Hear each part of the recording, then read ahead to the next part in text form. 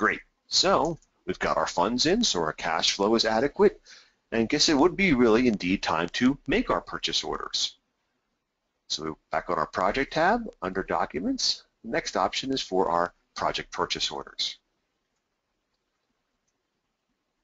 Enter in our code for the client's Brigantine Beach home, and we would see any purchase orders that I've created in the past. In the case of the Carter's Brigantine Beach home, I haven't had to make any purchase orders yet, so we'll click our Add PO button to make our first one.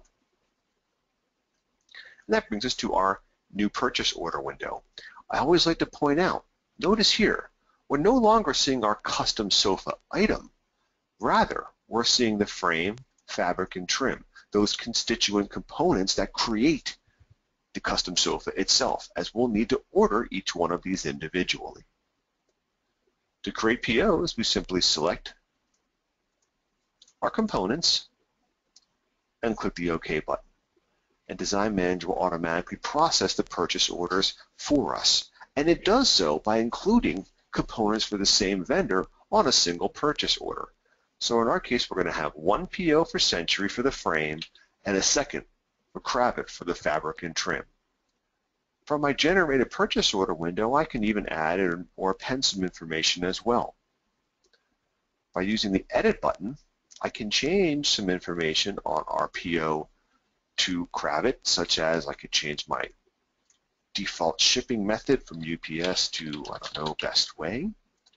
I could input a ship on or before date. This is going to indicate to Kravet when I need that fabric and trim to be leaving their facility up to Century in order to keep my timeline on schedule. So I go ahead and say I need that by, well, perhaps the 2nd of July is most appropriate. If I don't have a designer phone extension recorded all the way back on the defaults tab of my project window, I could do so individually for each order. I could input my name and extension, for example. And again, we'll see how this appears on the purchase order itself so that Kravet knows who to contact at our company about the order. And I could even put in a verbal or reference number or even a small description about the purchase order itself. If I had called in the order to Kravet and they gave me a reference number, I could enter it in there, or I could just say fabric trim for the sofa. And lastly, I could even put in some special instructions about the order itself that I want to convey to Kravet. Don't forget to ship to Century, or whatever I need to convey. And there we go. And if we click OK, we can see all of my updated information right on the generated purchase order window itself. If we click OK from here, now we'll see the print preview window for each of our purchase orders. And here's our first purchase order. Again, a lot of this information is customizable. My purchase order number, the date, page number on the right-hand side. Our first PO is for Century. They're going to be shipping our finalized sofa off to the Carters directly at the Brigantine Beach House. We've got our ship via, account, and terms. All three of these I can actually enter into my Century vendor itself. So simply by putting it into the Century Furniture vendor, Design Manager grabs that information and displays it on the PO automatically for us. In the body of the document, we have our quantity and unit of measure, description of the sofa frame, we have our catalog number. Here's our side mark being automatically created for us.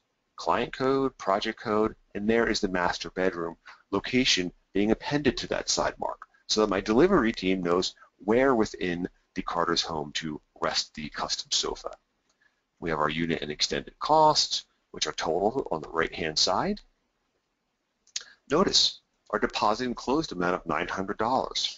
Recall that our terms with Century are they require us to provide 50% of an order up front prior to it being processed. So Design Manager conveniently displays that right on the purchase order for both Century's and our own reference.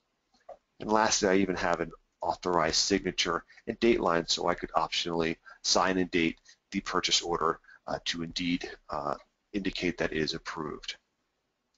If we click our next arrow, we can see our second purchase order.